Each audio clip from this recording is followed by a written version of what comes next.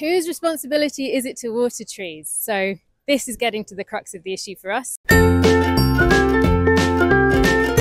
So lots of trees are getting planted around London, just as they are in urban spaces all over the world where climate change mitigation is of paramount importance. So when newly planted trees are put in the ground just below the tarmac, they're basically planted in dirt.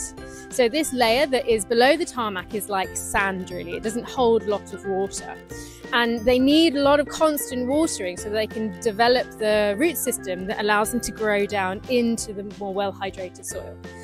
You can imagine the logistical impossibility or impracticality of having massive tanks of water being driven all over London, all over cities, multiple times a day, all the while these trees that are being planted right on our streets are surrounded by people.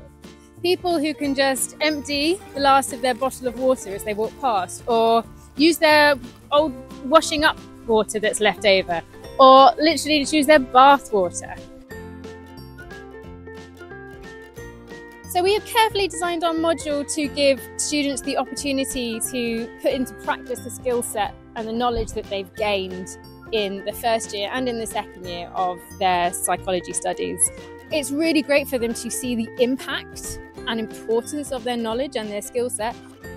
And I also hope that they enjoy doing their bit to make the world a little bit of a better place.